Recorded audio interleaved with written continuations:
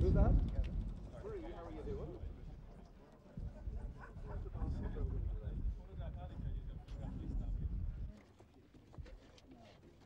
All our team here. We just move out a wee bit, please. Okay. Did you get the impression from the government that this... The meeting today was businesslike. We are satisfied that the issues which are crucial to building a democratic peace settlement are now on the agenda, and that Sinn Fein will keep them there until they are satisfactorily resolved. A couple of amateur, agus and my vacation, August. In our view, this is the beginning of an engagement. There's a lot of work to be done.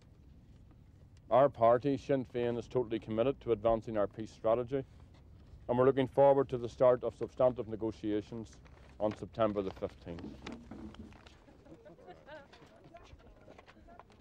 Gerry, right in. A wee bit of space, just move right into the mic, Gerry.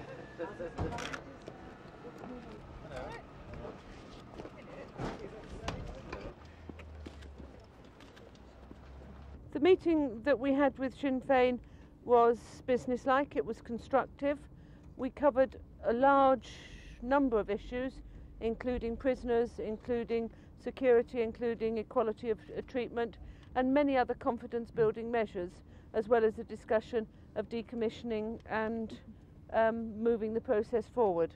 Secretary of State, at the earliest possible opportunity, what response, if any? What is important is we're working towards a ceasefire that we hope by in 6 weeks' time will be as positive as it had been in the first 2 weeks.